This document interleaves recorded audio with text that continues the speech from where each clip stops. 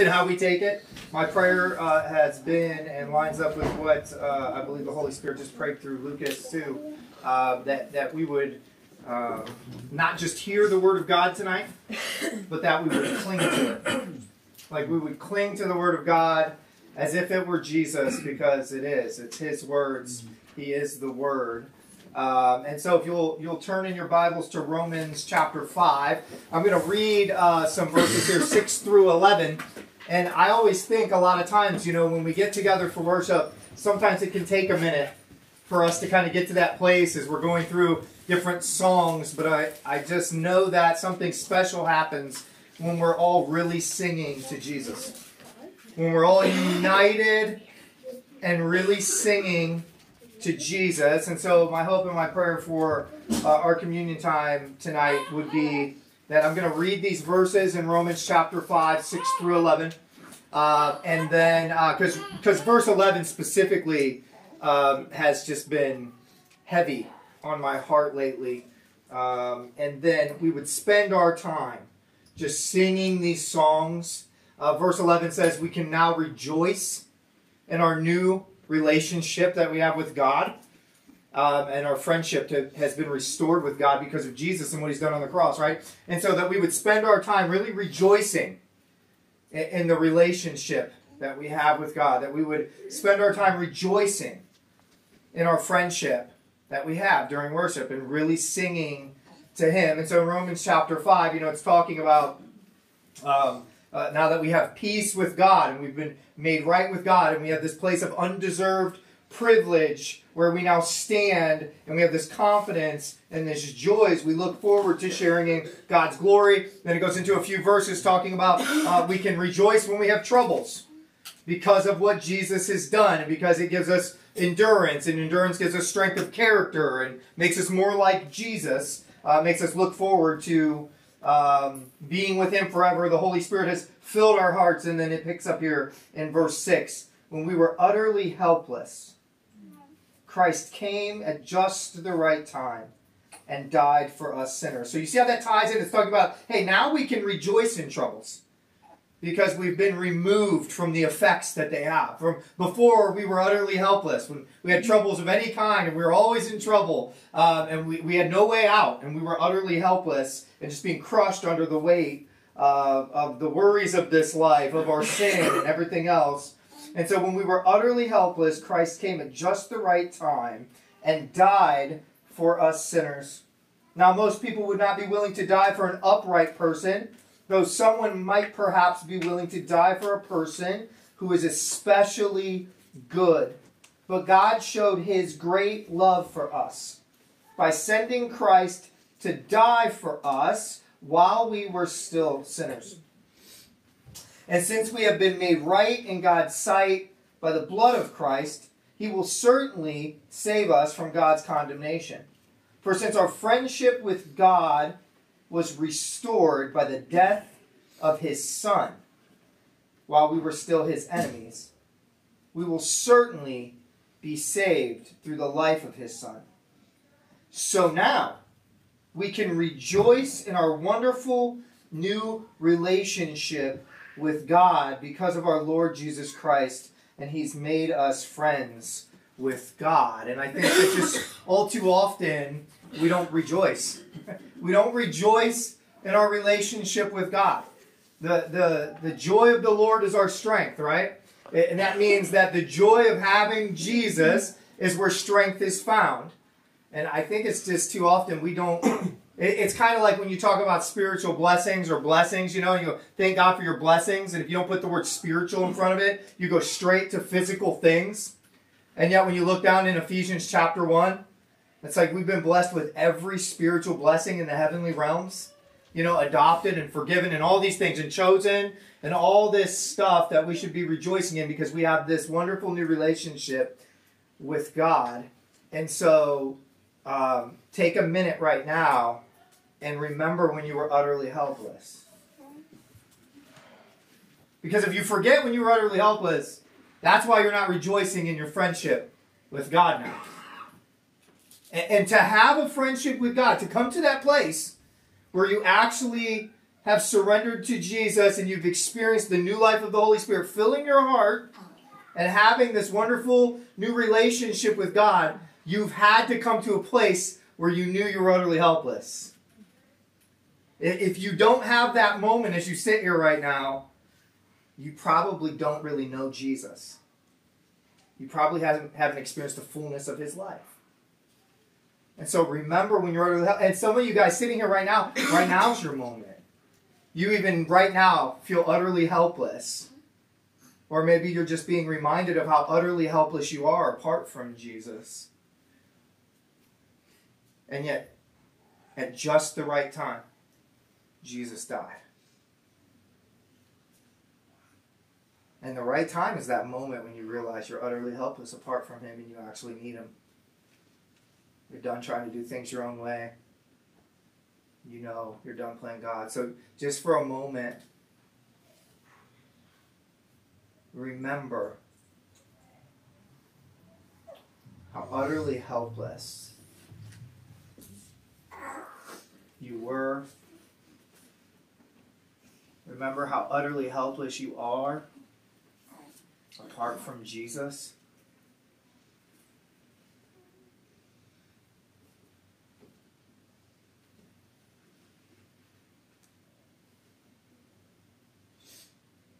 That he died for you at your worst. Not because you were valuable, but so that you could experience and have his value. That he died for you while you were his enemy. Not because he was lonely and needed friends, but because you were dead and needed life.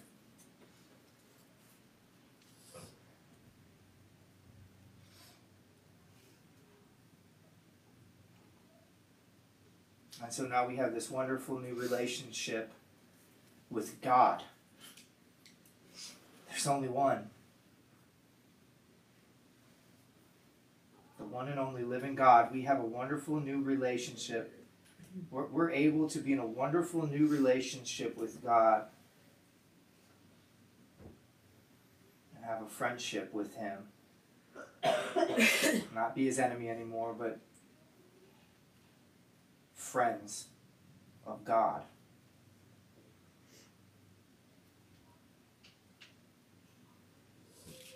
Because of what Jesus has done on the cross. And so as we sing these songs, I'm praying and I hope that you will rejoice.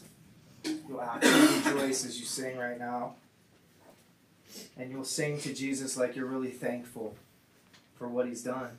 Because I know when that happens, when we unite and we really rejoice and sing to Jesus, really sing to God and rejoice in this wonderful new relationship. I mean, that we have peace with God. Like, I don't know what else you could possibly need right now.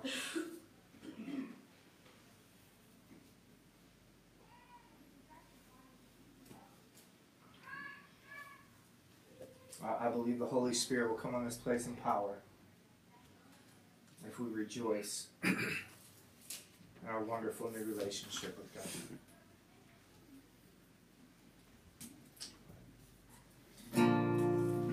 When we're done singing, we'll have communion together.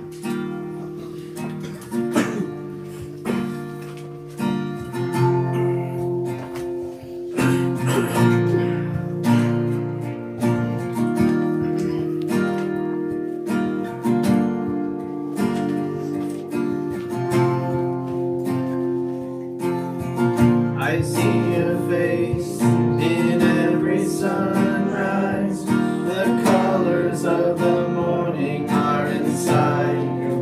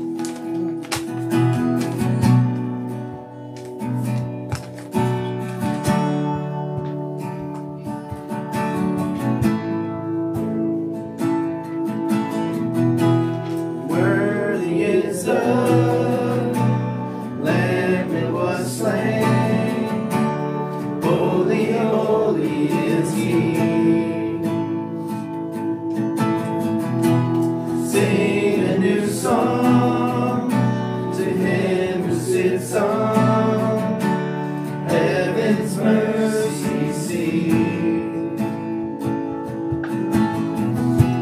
Worthy is the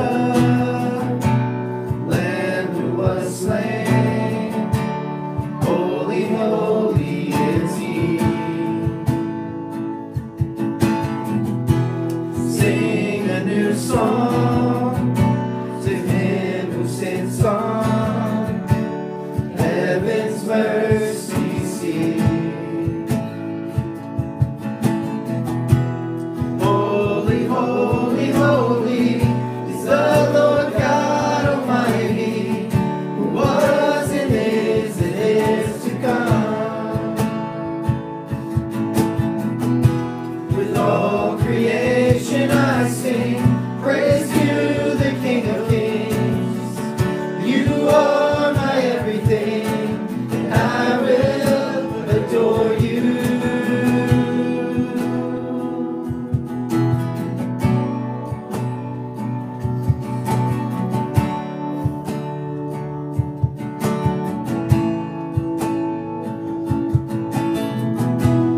Clothed in rainbows of living color, flashes of lightning, rolls of thunder. Blessing and honor, strength and glory and power be to you, the only wise King.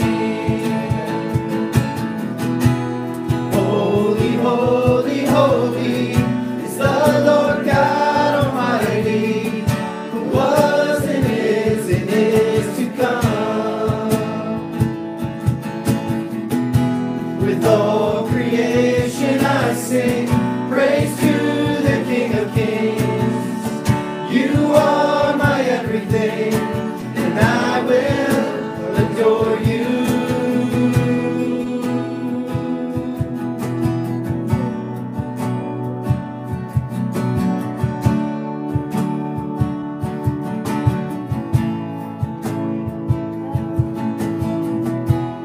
Filled with wonder, awestruck wonder, at the mention of your name.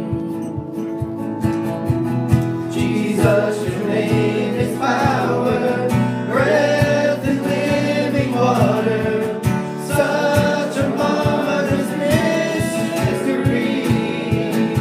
Yeah.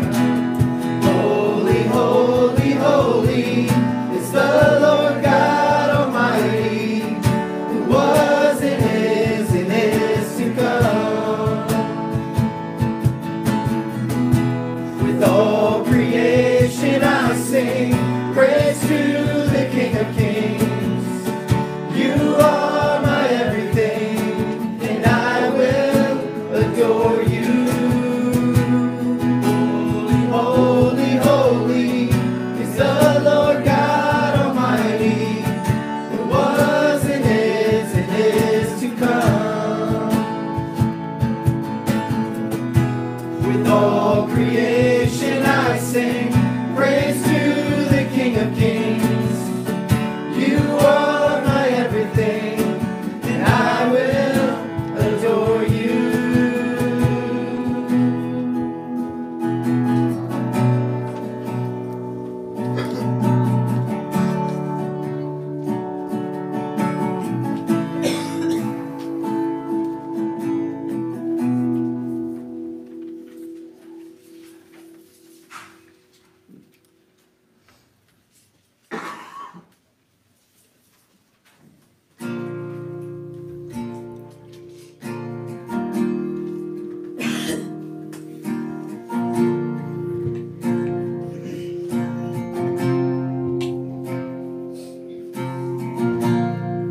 Amazing love that welcomes me, kindness of mercy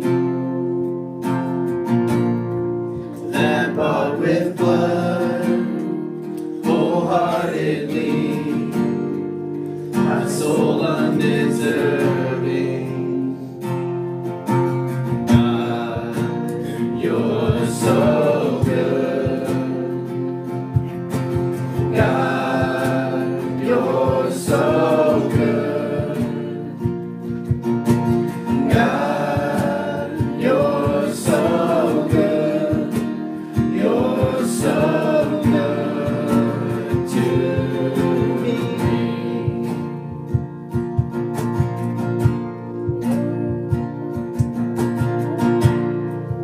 Behold the cross, age to age, and hour by hour. The dead are raised, the sinners saved, the work of your power. God, you're so good. Oh God, you're so good. God, you're so good. You're so good to me. God, you're so good. God, you're so good. God, you're so good. You're so good to me.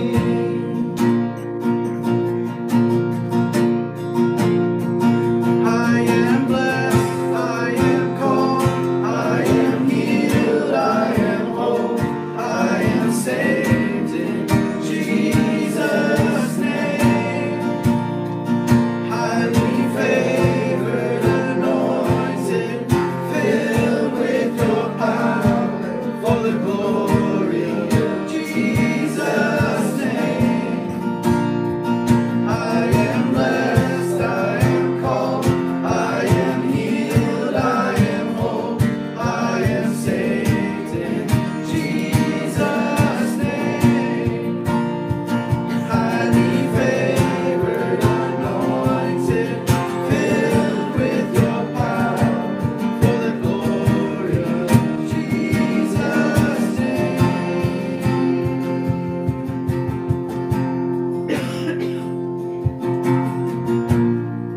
And should this life bring suffering, Lord, I will remember what Calvary has fought for me, both now and forever. God, you're so good. God, you're so good. God, you're so good. You're so good to me. Oh God, you're so good. God, you're so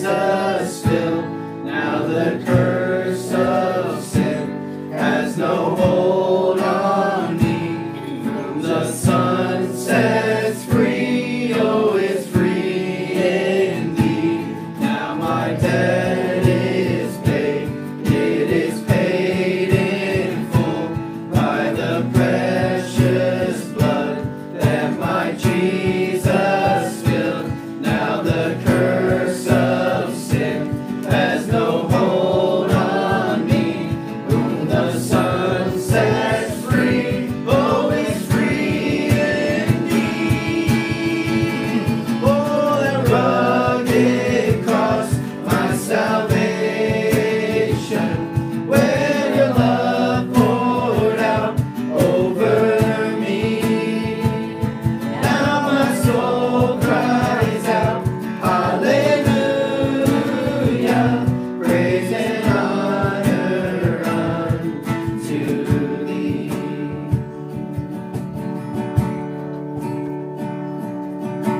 See, the stone is rolled away, behold the empty tomb.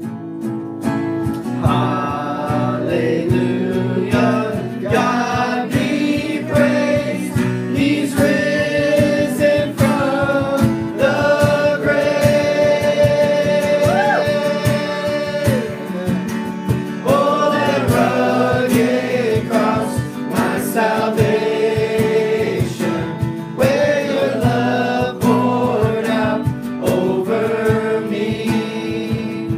Now my soul cries out, hallelujah, praise and honor unto thee. Praise and honor unto thee. Amen. Yeah. Because of the cross, we rejoice in our wonderful relationship with God. That while we were His enemies, our friendship was restored with Him by the death of Jesus Christ on the cross. By the blood of Jesus, we have been cleansed. We've been made holy. We stand before Jesus, blameless, without a single fault. And so we rejoice in the cross. Take communion.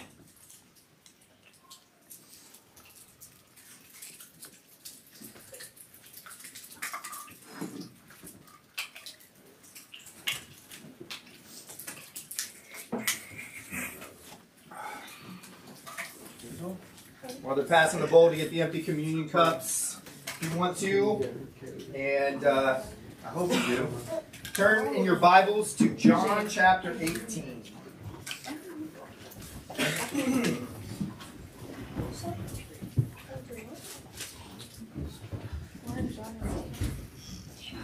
Yeah.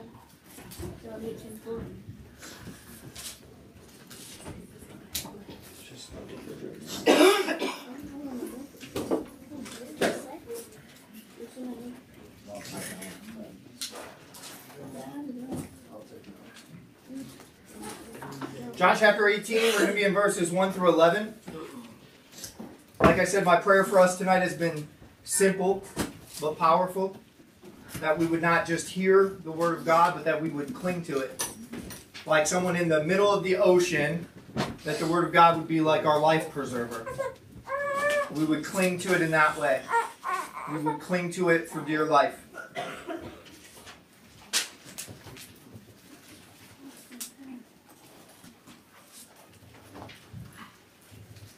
John chapter 18, starting in verse 1.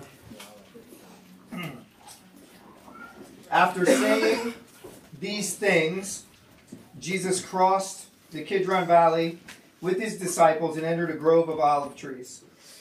Judas, the betrayer, knew this place because Jesus had often gone there with his disciples. The leading priests and Pharisees had given Judas a contingent of Roman soldiers and temple guards to accompany him. Now with blazing torches, lanterns, and weapons, they arrived at the olive grove. Jesus fully realized all that was going to happen to him, so he stepped forward to meet them. "Who are you looking for?" he asked. Jesus the Nazarene, they replied.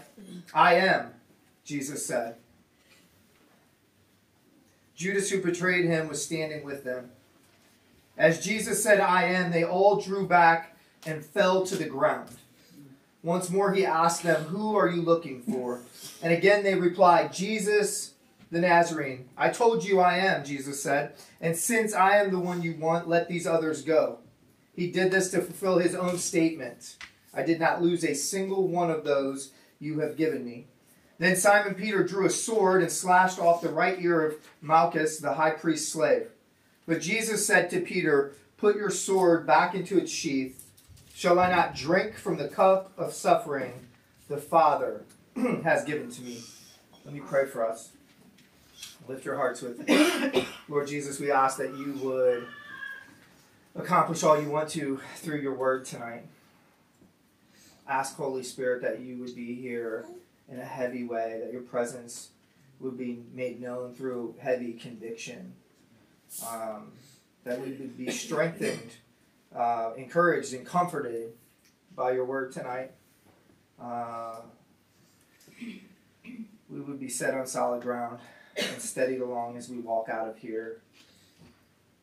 Jesus, we know that your word is alive and powerful.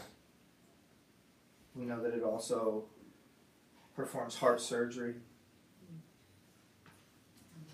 So we sit here right now realizing there's some surgery you want to do in us as we sit here right now tonight. And so we surrender and submit to that. We completely surrender and submit to your will, your way, knowing your ways are far beyond our ways.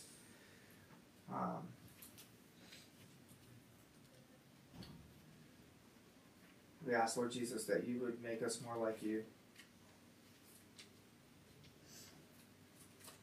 And we would fully embrace, just like you do in this passage, what you've called us to be as your followers.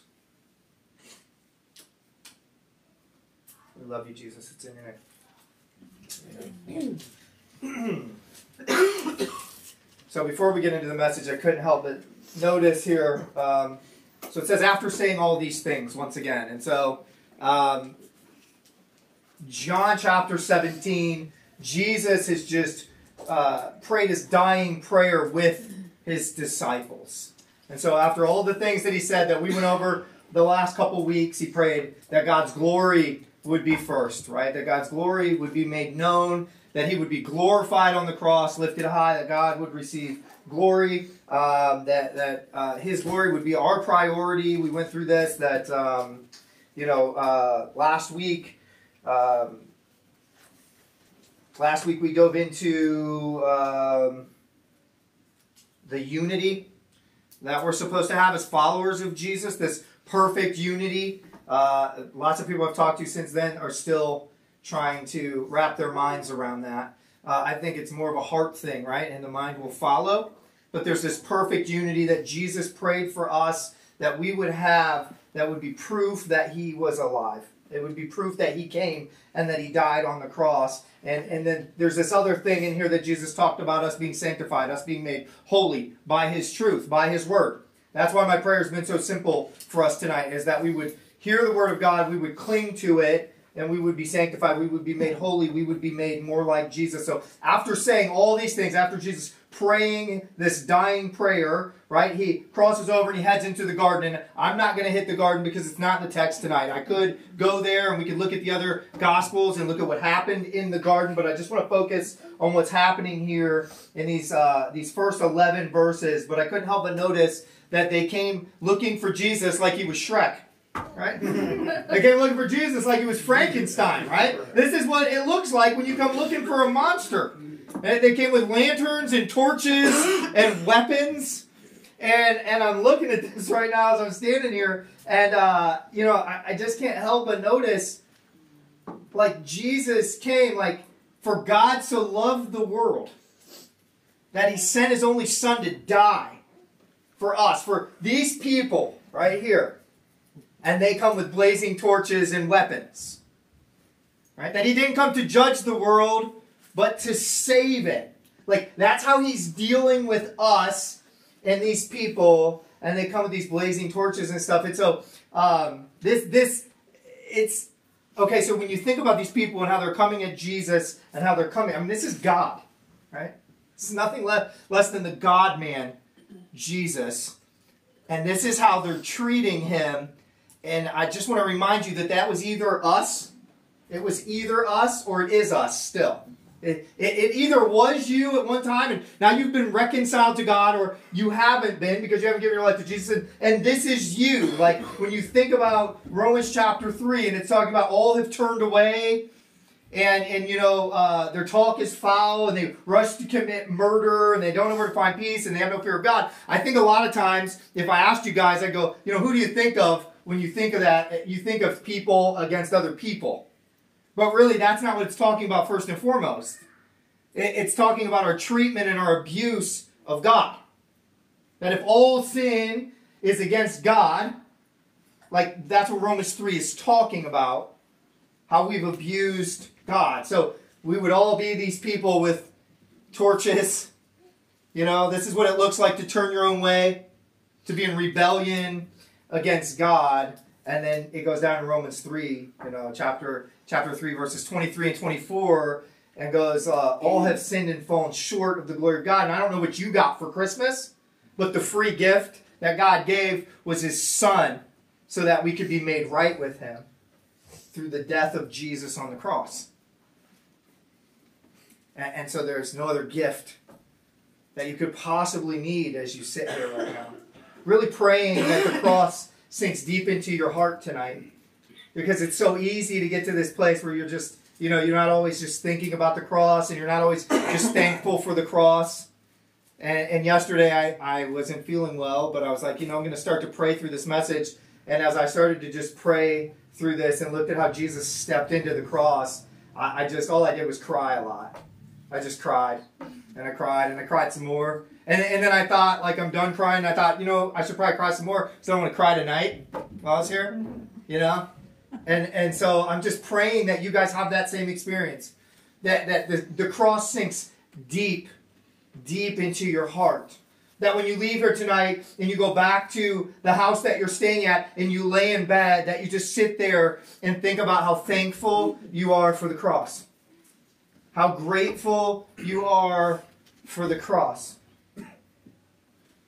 That even though our talk has been foul against God, that even though we rush to commit his murder and nail him to the cross, and all have fallen short, all of us, of the glory of God, that he loved you so much that he died for you so you could be made right with him.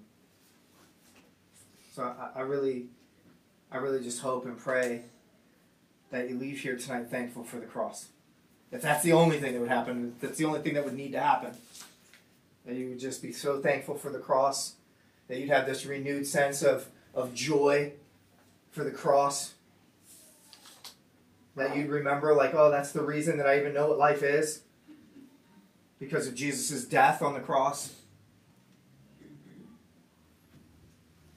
All right.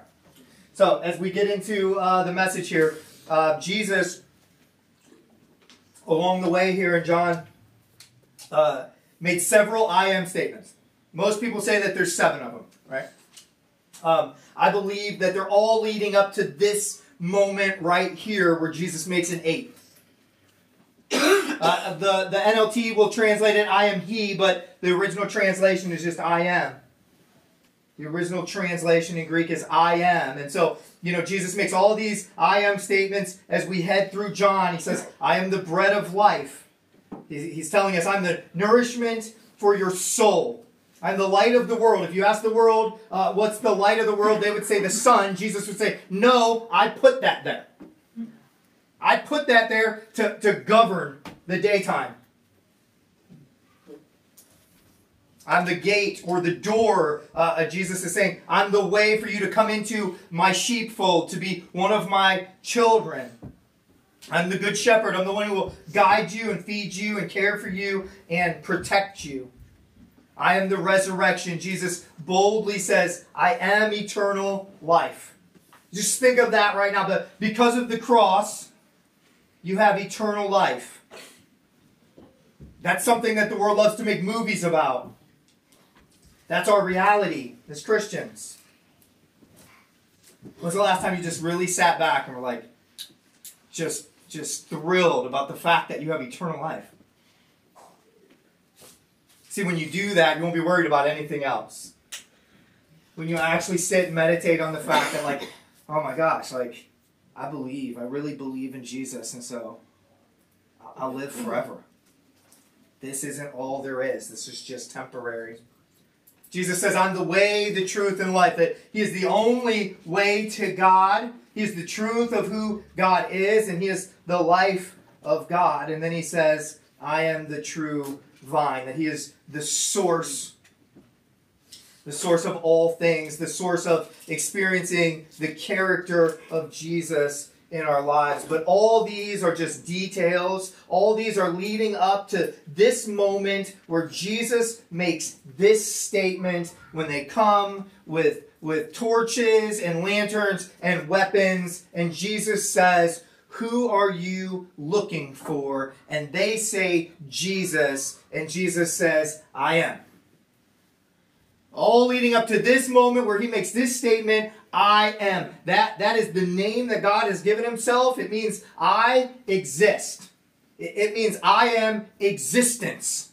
Right? We learned in John chapter 1 that He is the subject of all creation. Who Jesus is, He is I am. He is God. Jesus is the Alpha and the Omega. He is the beginning and the end. He is the first and the last. Everything was created through Him. Nothing was created except through Him. He created everything that we see. Look around. Everything that you see. He created everything that we see. And He created things, countless things that we cannot see, such as thrones, kingdoms, rulers, and authorities in an unseen world, in heavenly places. Everything He created is for Him. And He created all things because He created what He pleased. Right now He sits on a throne above all thrones. And He is sustaining everything. That breath you just took, that your eyes just blinked, all of it. He's sustaining everything by His mighty commands. Things that we take for granted, like gravity. The fact that you don't float away, right? It says that He made the laws of the universe and uses them. And so things that we take for granted, like gravity, animals that have instincts, they're not just randomly like that. He made them like that. The things that we think are so random, like rain and lightning, it says He shouts to the clouds and it rains. It says He causes lightning to appear in the sky and He directs where it will hit.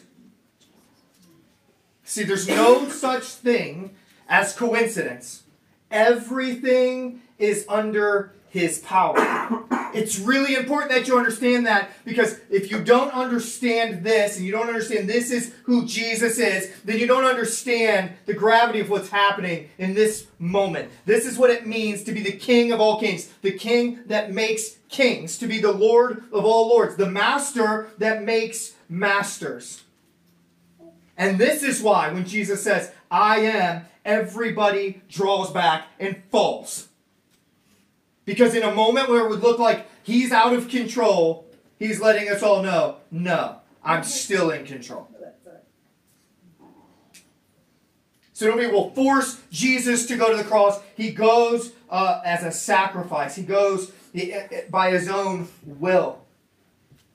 He's in complete control all the time. Even right now, whatever you got going on when you came in here, He is in complete control. Now, that should bring a lot of you guys security and comfort. That He is actively willing it, allowing it, but always using it, whatever it is. Whatever it is. And that's what's happening here in John 18. Now, for some of us, we don't like that.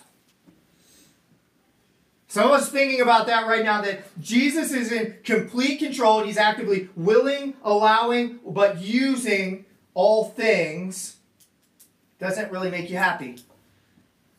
And that's because of rebellion against God.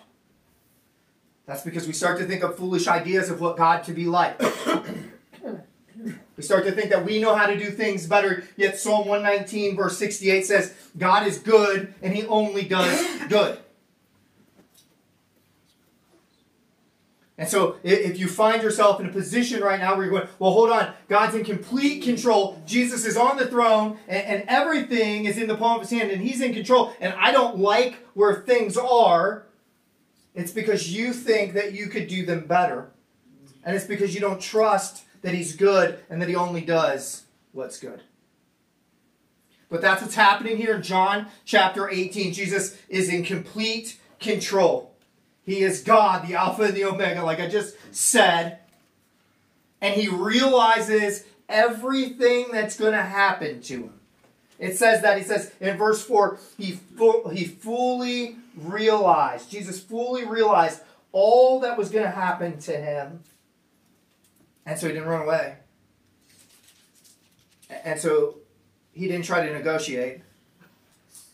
Jesus fully realized everything that was going to happen to Him. And He stepped forward to meet them. And He stepped into it. And listen, He didn't just realize it at this moment. It's not like Jesus here, fully God, is going, oh, I kind of see what's about to happen now. No, Jesus realized everything that was going to happen to Him before He laid the foundations of the earth. See, that changes things a little bit.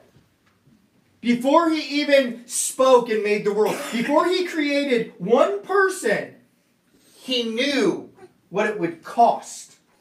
And He did it anyway. So He stepped into it from the moment that He created, not from the moment that He entered His creation. Since before He laid the foundations of the earth, He knew all. He realized fully what would happen to Him, all that would happen to Him.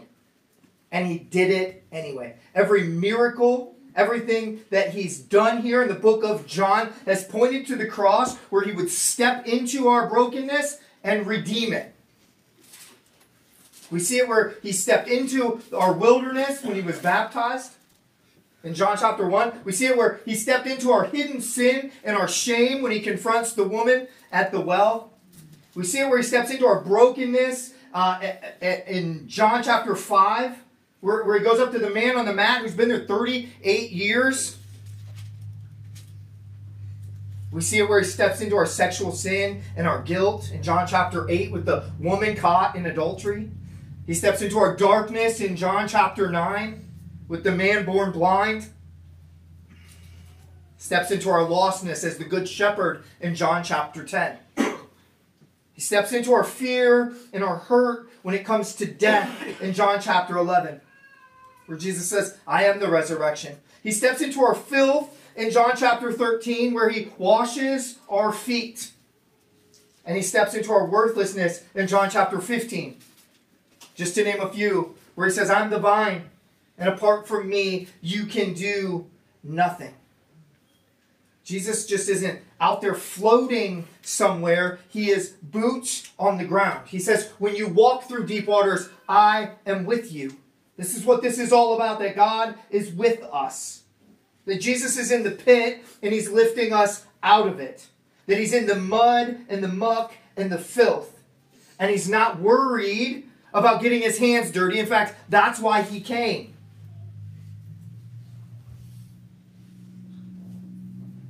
And so He fully realized all that was going to happen to Him. He knew every mocking word that everybody would say to Him and about Him. He knew about every drop of spit that would hit His face. He knew about every knuckle that would hit Him in the face, and every hair that would be ripped out of His face. He knew about every piece of lead that would rip the flesh from His body as they whipped Him. He knew about every thorn that would push into His skull as they pushed it down, a crown of thorns on His head. And He knew about every nail and every jolt that would happen as they hammered nails into His hands and his feet. He fully realized everything that would happen to him at the cross. And he stepped into it. Why? So you would know and experience life. So you would know and experience love. So that you would know and experience him.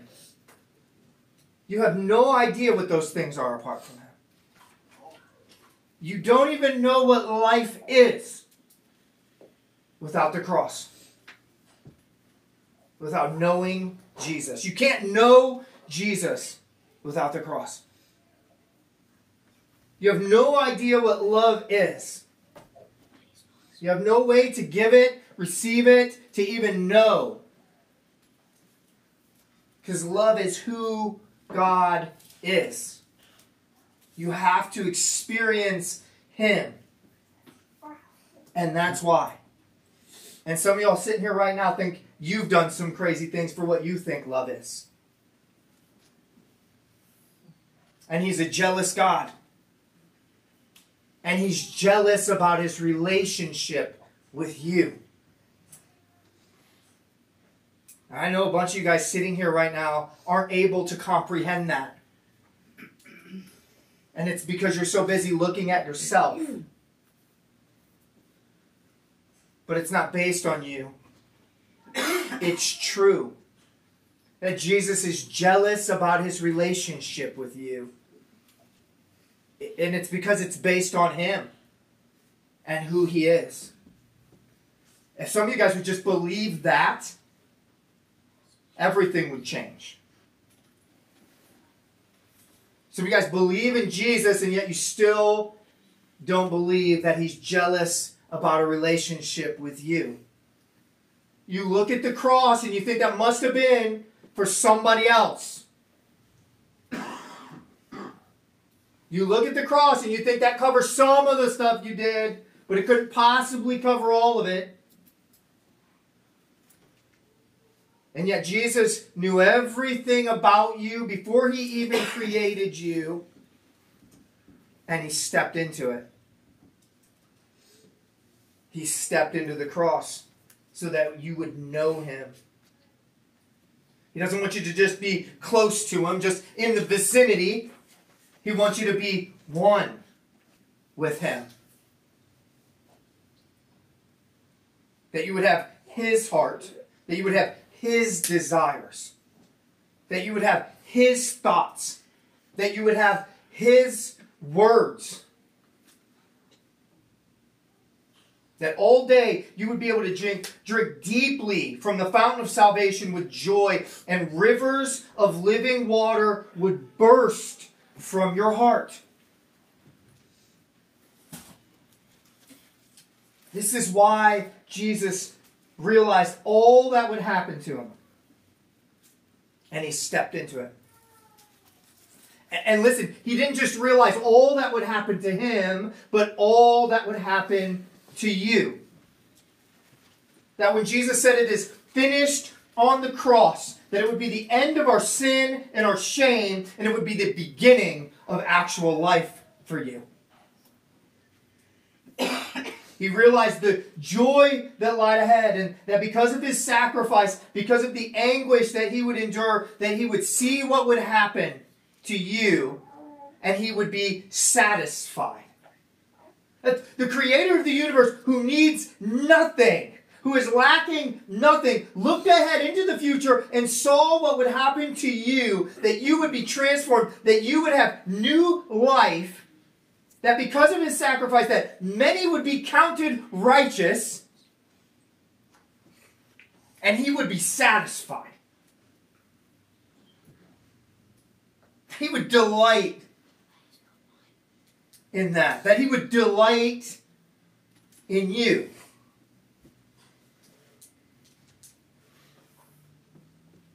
He realized all that would happen to him. This included the empty tomb and the resurrection. that would bring eternal life. This included that he would be seated on the throne in the place of honor at God's right hand with all authority in heaven and on earth, making all things new. He realized that at the perfect time, his time, he would return and all things wouldn't be being made new anymore, but they would be made new. That he would reign and rule with you forever on a new heaven and a new earth.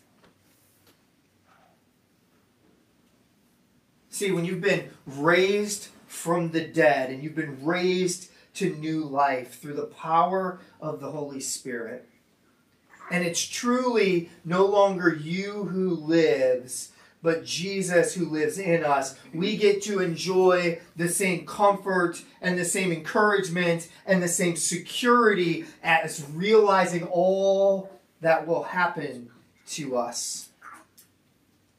And then we too will step into it. Compelled by the Holy Spirit. See, the proof that the miracle has happened in your life, that the Holy Spirit has actually transformed you and made you a new creation, is that because Jesus gave his life for you, you no longer live for yourself, but you live for Jesus. Now, Jesus' love controls you.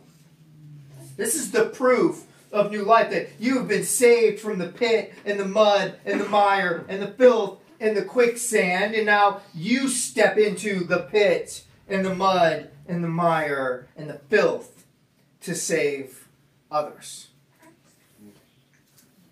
See, Peter in verse 10 reacts like somebody who doesn't realize all that will happen to them. He pulls out a sword, he cuts off someone's ear. He reacts like somebody who doesn't realize all that will happen to them. Don't be misled or misguided here. What he did was not strong. What he did was not bold. What he did was out of fear. He wasn't willing to die for Jesus. He pulled out a sword to try to avoid death. He doesn't step into it. He fights to avoid it. And he takes matters into his own hands. Listen, God is literally standing right next to him. You ever been facing a situation and been like, man, I really wish I could just ask God for the answer? God is standing right next to him, and he takes matters into his own hands and doesn't just ask Jesus what he should do. Even worse, he doesn't just follow him in his leading. And yet, those of us who believe in Jesus don't have Jesus standing right next to them, but living in us. God is literally living in us, and still so often we try to take things into our own hands. So often we try to do things in our own strength. Some of you have been sword fighting through life, even after you've encountered Jesus. Constantly taking matters into your own hands instead of trusting the Spirit and sprouting wings.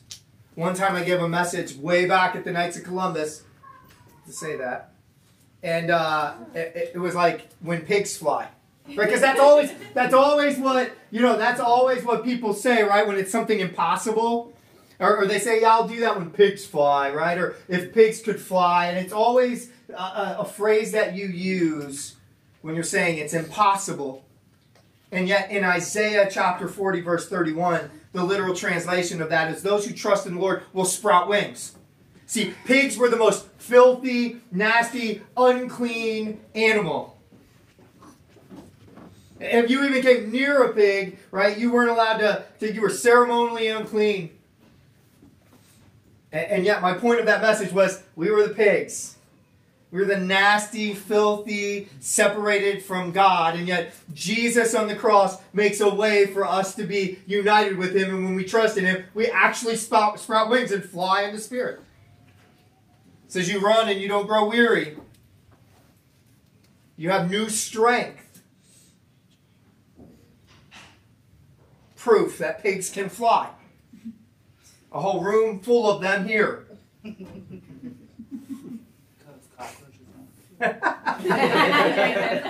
you weren't there in Akron when we were maggots. So. Listen, when we go off of what we can see instead of what we can't see, that's when we take matters into our own hands. And you know what will happen if you continually take matters into your own hands? Eventually, you'll give up. Eventually, you'll grow weary. 2 Corinthians chapter 4, verse 16 says this. This is why we never give up. Right there it is. That though our bodies are dying, our spirits are being renewed every day. For our present troubles are small and won't last long. Yet they produce for us a glory that vastly outweighs them and what? Lasts forever. So we don't look at the troubles we can see now. Rather, we fix our gaze on the things that cannot be seen. For the things we see now will soon be gone, but the things we cannot see will last forever. There should be two effects that present trouble have on a Christian. Two effects, at least in this passage, that having present troubles should have on somebody who has the Holy Spirit living inside of them. One, it should remind us to fix our gaze on what we can't see. See, we can rejoice now when troubles come. They're a reminder that what's here is temporary, what's here is small. So why do we spend so much time looking at the trouble? It should remind us to fix our gaze on what can't be seen. And it should bring in excitement. Because there's an eternal glory to come that will last forever. But if you rely on your own understanding, you will be fighting against God's will. Just like Peter here. This is what Jesus says to him. He goes, should I not drink from the cup of suffering that God has given me? Should I fight against what God wants? But if you rely on your own understanding, if you take matters in your own, if you just focus on what you can't see, and you won't fix your gaze on what can't be seen, you'll react the same way. 2 Peter chapter 1 verse 3 says that because of the divine power, because of the Holy Spirit living in us, that we've been given everything we need to live a godly life in Christ Jesus. That what? We've received all this by what? Coming to know Him. Now you see the importance of where Jesus was like, yes, I stepped into it so that you would know me, so that you could receive the divine power to have everything you need to live a godly life because of what Jesus has done on the cross, that the Holy Spirit enables you to live like Jesus. Everything you need to step into the godly life that Jesus has called you to. The divine power, His divine power, through the Holy Spirit. And listen, if you don't step into it, you're wasting your life. Living your life for anything other than Jesus and the gospel is a waste of your life. Period. There's no easier way to say that.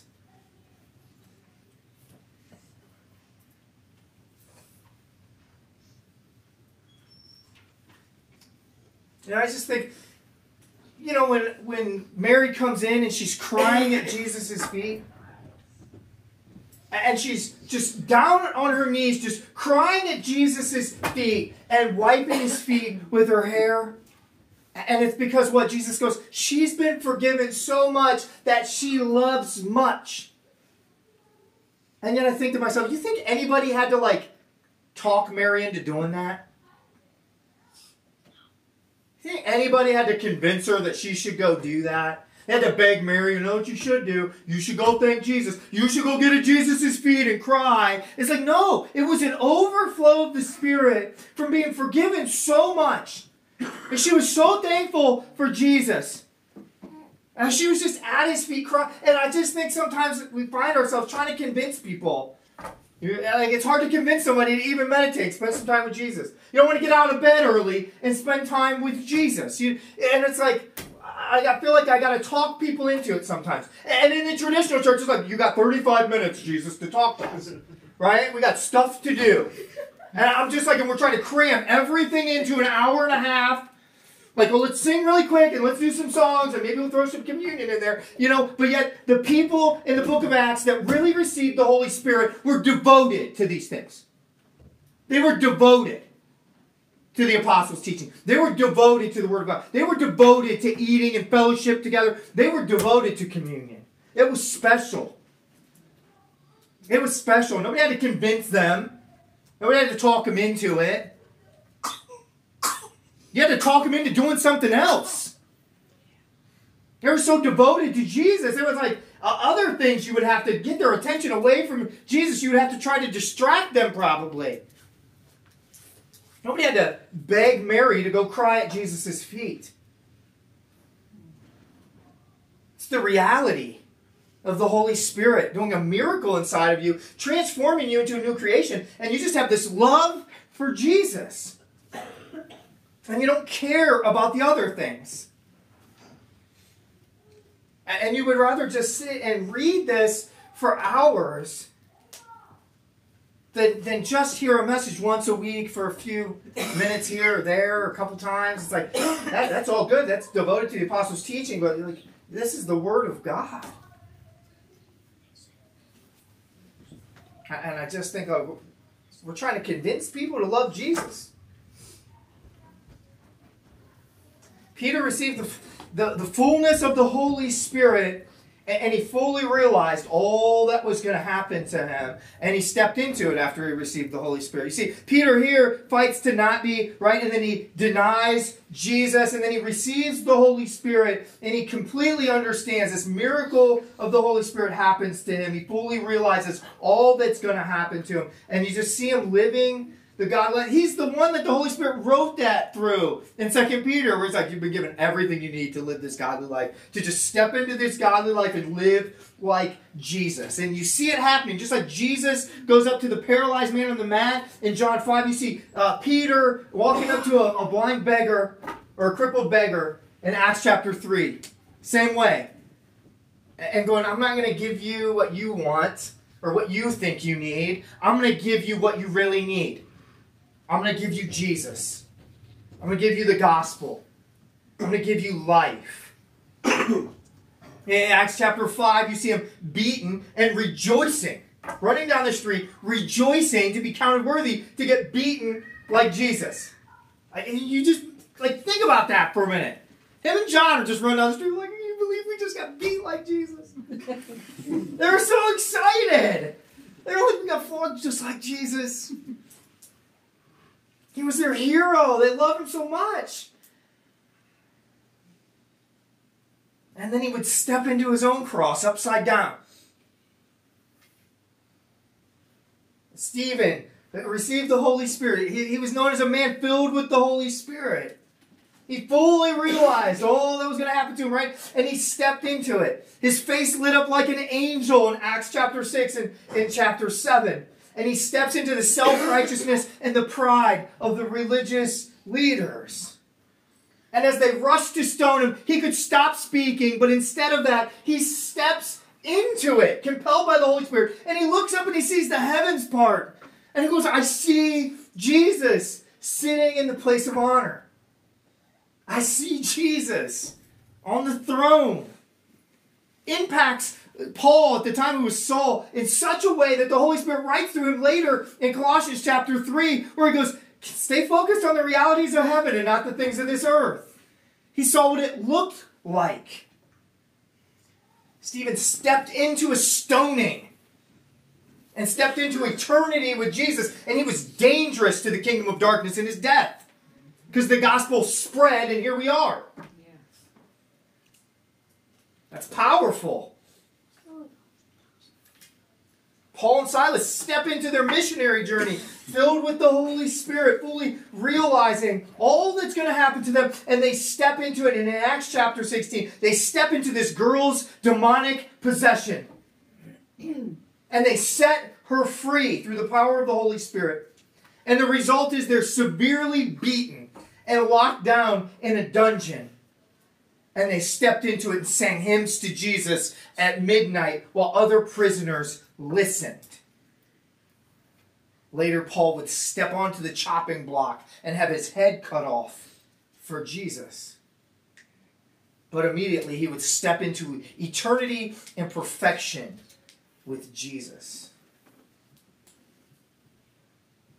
Let me ask you, you think you deserve a better life than that? Anybody sitting here tonight that claims to be a follower of Jesus, you think you deserve a better life than them? These guys were so in love with Jesus. These guys were so sold out for Jesus. You look at these guys and you think, what? Like, they did that so you could, what? Live the American dream? Lots of people doing that apart from Jesus.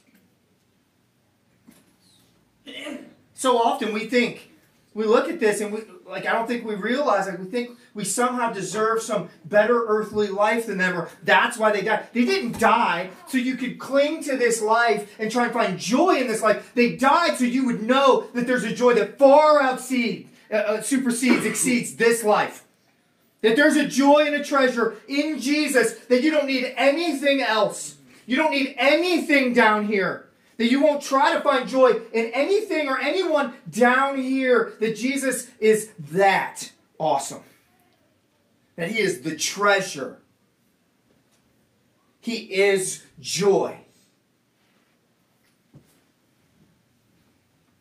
He used both their lives and their deaths to advance the kingdom of God so that many, some of us sitting in this room right now, could be counted as righteous.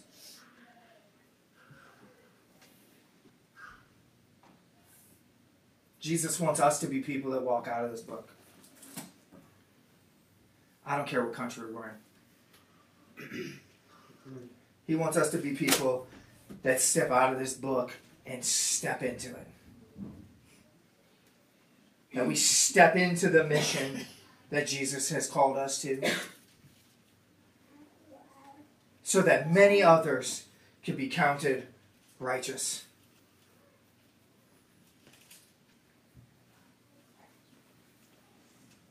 That as we pray right now, that we would take it serious, that we get to enter into the throne room.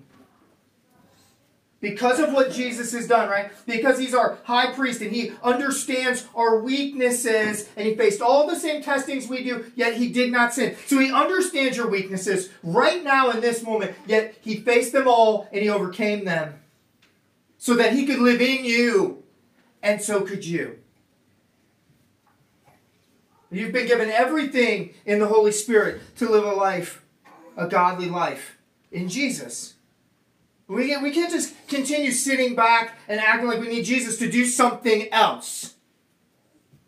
But we need to step into it and experience the power of the Holy Spirit. To step forward in faith and unleash the power of the Holy Spirit. So, because of what Jesus has done, because he lives in us, we can boldly come to the throne of our gracious God and receive his mercy and find the grace we need to help us most so that we can step in to what Jesus has called us to. We would be people who step into the muck and the mire and the filth and the quicksand with people to save them.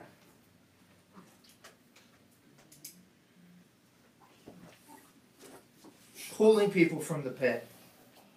Making disciples. It's a real thing. Entering into the throne room right now. It was real when we were singing to Jesus. This all-powerful being sitting on the throne right now. Receiving the worship of heaven. And we've been invited to be a part of that. We've been invited to allow Jesus to use our lives, even our death, some of us sitting in this room, so that many could be counted righteous.